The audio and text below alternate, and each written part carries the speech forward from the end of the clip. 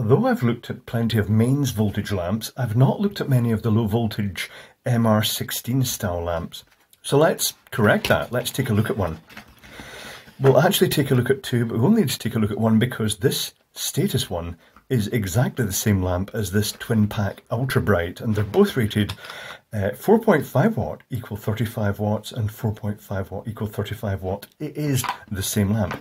So the name MR16 comes from MR, metallized reflector, because they used to be metallized reflector, and 16/8 of an inch in diameter, which is 2 inches. There we go, 2-inch diameter lamp. That's what those figures mean.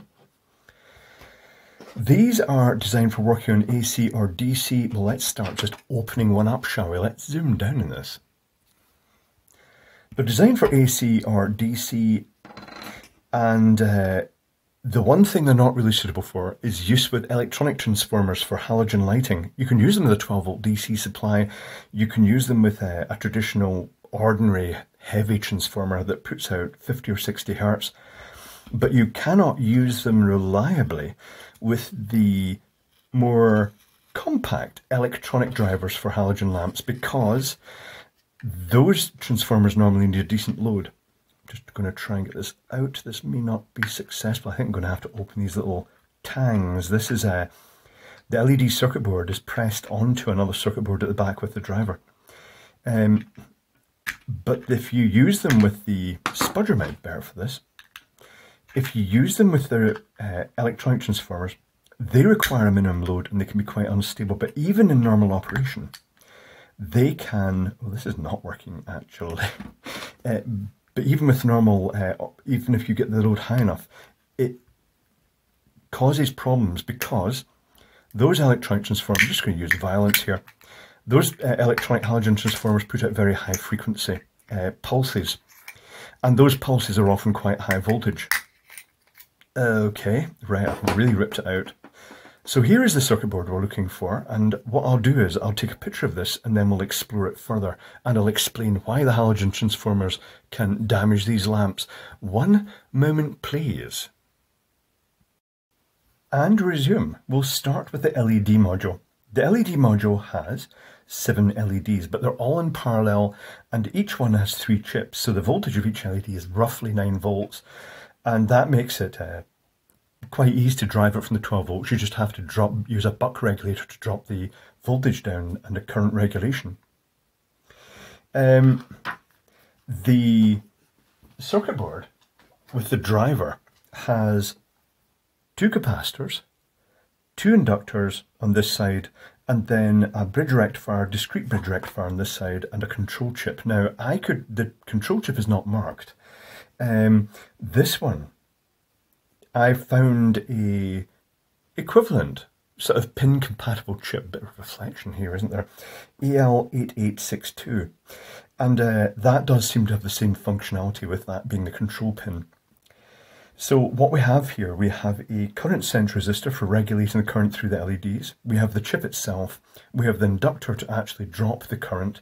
And then we have this sort of flyback diode, but there is a mystery component here. It's marked B1 and it measures a dead short, almost like they've put a link in place of something. I do not know what this is. I haven't a clue what that component is or what it's for, because it's not part of the normal design, and it's not like it's been used as a link to jump over a track. I really don't know what B1 is. So the bridge rectifier, it is based on the 4 discrete diodes. They go straight to capacitor. Then there's an inductor with a resistor across it, which I've not drawn in the schematic. I shall add that in a moment. And then there's another smoothing capacitor, so that's just basically providing a bit of filtering.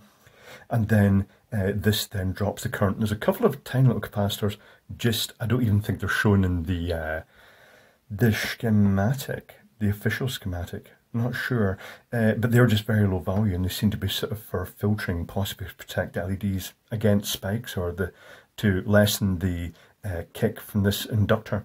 Let me show you the schematic.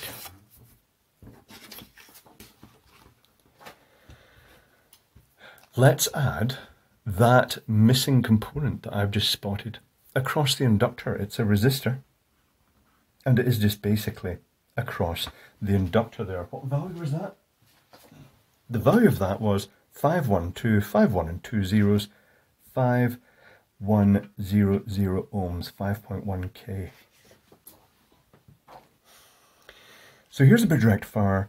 There's the capacitor. Now this one is rated 25 volts. Note that if you use it with the aforementioned high frequency electronic supply that puts out a series of spikes, it may charge up to well above 25 volts, potentially 30 volts plus, and it may actually damage this capacitor. It may cause it to fail. It will certainly put stress in it. Also, the sort of pulsing high frequency output may cause problems with the bridge rectifier. But there is the rectified supply, where you can use either low frequency AC or you can just use fixed DC and it will just sort the polarity out itself. Smoothing, filtering, more smoothing, and then this chip here, the AL8862, if it is that. Every company seems to clone each other's products. Then normally I would expect things like a current sensor resistor to be down to the 0 volt rail, but in this case it's actually going up to the positive rail. So what happens here is that the positive rail here, so let's say plus 12 volts roughly, and 0 volts. Current, when this turns on the inductor, current can flow through this sensor resistor, 0.24 ohms, through the LEDs, and there's 3 LEDs in series effectively, but then there's 7 multiples of those in parallel. There's the 2 little tiny capacitors. And the current flows through the inductor, but initially because the inductor has no magnetic field in it, it starts building up a magnetic field and that pushes back a bit against the current, so it limits how much current can flow. When that then turns off, this inductor, it causes the field in that to collapse, and whereas this end was going negative and this end was positive, it will reverse and it will find a path through this Schottky diode, so for greater efficiency, so the LEDs light in both half of that cycle. There's the mystery B component. I do not know what that is at all. If you have any ideas, leave a message down in the comments.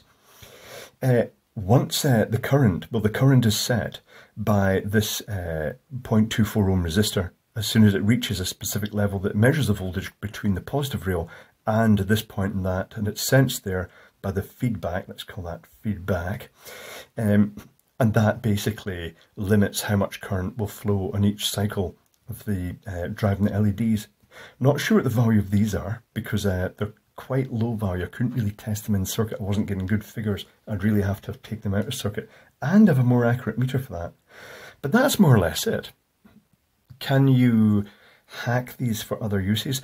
Unfortunately, they're very hard to get apart. You always end up bending the aluminum plate trying to open these, and that's going to put a lot of stress on the LEDs themselves. But having said that, if you're living off-grid, if you're living in a 12-volt system, these will happily handle a wide voltage range. They'll pretty much handle from about, say, the minimum which these LEDs are going to light, say 9 or 10 volts, which you don't really want your 12-volt battery going below that, and it will happily handle up to about 24 volts probably. So it's going to be well within the range of a standard car battery. But that is it. The Poundland, because that's where these came from, both the status and the ultra bright MR16 12-volt lamps, they're actually really very simple inside and quite nicely laid out, a good logical design.